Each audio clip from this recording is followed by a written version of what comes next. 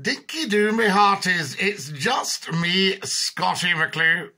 Now, a Scottish regiment were up the jungle, and they came to a ravine, and there was no bridge across, and there were crocodiles swimming in the river.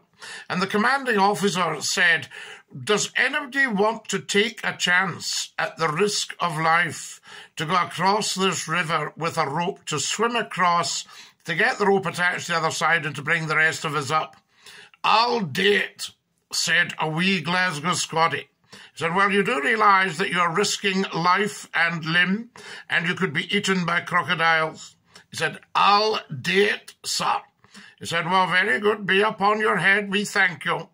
And he swam across, he got the rope sorted out, he pulled the rope up, the rest of the regiment came across, and the commanding officer said, "I want to recommend you for a VC. That's the bravest thing you've ever done, we've ever seen, and you've saved the whole regiment." "Nae bother, sir." He said, "How did you do it?" He said, "I'll just show you, son." He took his shirt off, and tattooed across his chest were "Rangers for the European Cup." He said, "Sir, even the crocodiles will no swallow that."